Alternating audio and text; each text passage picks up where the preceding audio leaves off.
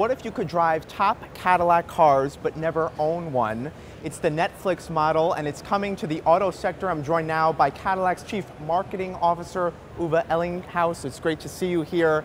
So for $1,500 a month, I can get access to a host of top Cadillac cars and never own them. You can, indeed. You never own them, you don't have to lease them, you don't have to finance them. And you have access to the beauty behind us, the CT6, our top-of-the-range sedan, the iconic V-Series, CTS-V and ATS-V, and of course, not to forget, the Escalade as well. The Escalade. So if I'm going on a longer trip that requires an SUV, or I'm just going to pick up some groceries in a sedan, it gives you a lot of flexibility. It does indeed, and it's entirely catering about your individual demands. Whatever car you want and when you want it, we will deliver. When you need it, we will deliver it. We will pick it up. We will insure it.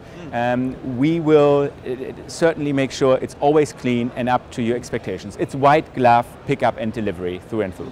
And folks, this is the most important part, that for $1,500, that includes the car, insurance, maintenance, everything. The list goes on. And not 6 hours of waiting time to register it and all the other things that time-pressured people like you and me simply do not need any longer. Is this how you view the future of the auto sector, that millennials, younger people aren't going to want to buy cars anymore? They're just going to want to do this Netflix model? That's a very good question. Let me put it this way.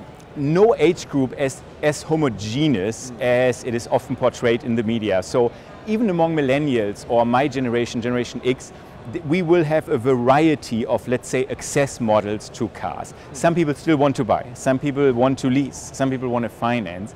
But it's definitely true that particularly younger luxury customers in urban areas like New York say, maybe it doesn't make sense that I either buy, lease or finance a car when the car is sitting in a garage 94% of the time and maybe 6% is the time that I really use it. And in this regard, yes, I do expect new ownership or access models, as I should say, to become far more popular. Uwe Ellinghaus, Chief Marketing Officer at Cadillac, thank you so much. Thank you.